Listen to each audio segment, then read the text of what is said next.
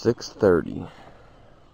Right now, I'm getting ready to head out on the lake, do some fishing, see how we do. Alright, first fish. Not a big one, but I'll take him. Nice little guy. Going back, fishing these tall weeds, and there's algae everywhere, and throwing a weightless senko in about 6 feet of water.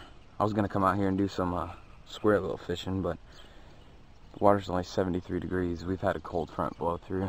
It's 4th of July today, and so far it's been nice weather, but all this week we've had low to high 50s, and we've been accustomed to 80s, high 80s, and it just dropped to the 50s, and the water got over 16 degrees colder. It was 89 last weekend, so you know, I'm gonna have to slow down a bit. These fish are adapting, and hopefully we can catch some more out here. Alright, so about 5 casts later, hook into another little fish. There we go. Another little guy. We need some bigger fish though. Same spot at that jet ski over there.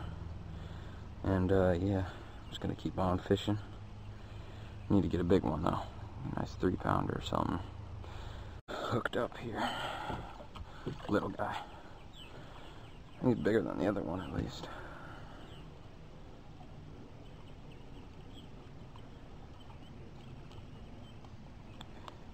Ain't that big.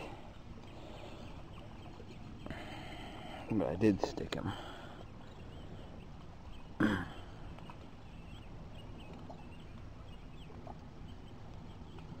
Wow, he did get in there.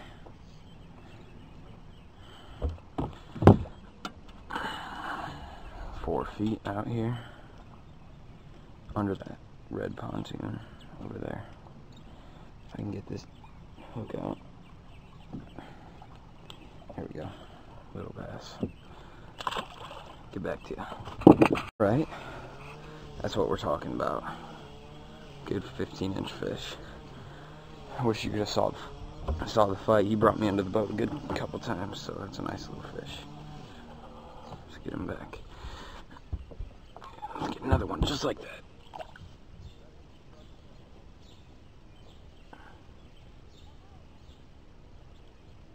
Come on. There you go. Good fish. Another one.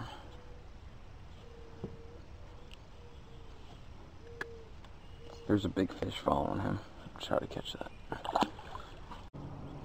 Alright, so I don't know how well you can see this, but there's a giant turtle sitting here. He's alright. He's a good size. Yeah, you can see that alright. Hopefully. And I caught a little bass. Little 8-inch bass, and this guy decided to eat it. Crazy. Came by and he bit it, took off my hook. Yeah, I see you looking at me. He just can't. I had the fish fighting right around here, and he reached over and grabbed it by the head and ripped my line. That's a big old turtle. There we go. Better fish. Another good one. Let me get that. That's bigger than the last one. I'll tell you that. I switched up to a crankbait because now I'm fishing a flat. I was fishing docks with a senko, but I moved. And this guy is hooked firm. I only got one trouble, but he's in there. There we go. Fatty. Nice fish. Let's put him back. There he goes, right off. About 5 casts later, this guy. Not a bad fish. I don't think he'd keep though.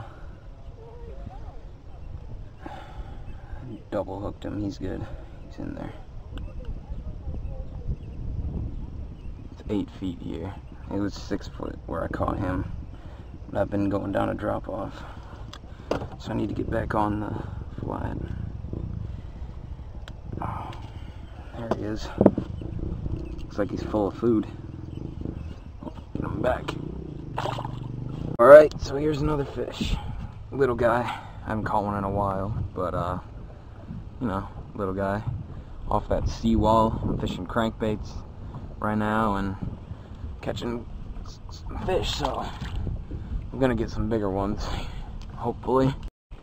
Alright, so I ditched the senko, and ever since I did that, the bigger fish have come out to play. It's my third one, third or fourth, I can't remember. Like this, nice little bass. He's got a kind of crooked back, but yeah, these fish are feeding. This guy's actually, I just noticed his eyeball's all messed up. He's got a hole in his eye. But hey, he's still out here. Yeah, he did get attacked by something. You can see there's a scar. He's got a scar. His eye's messed up. His back's crooked. Probably got attacked by a seagull.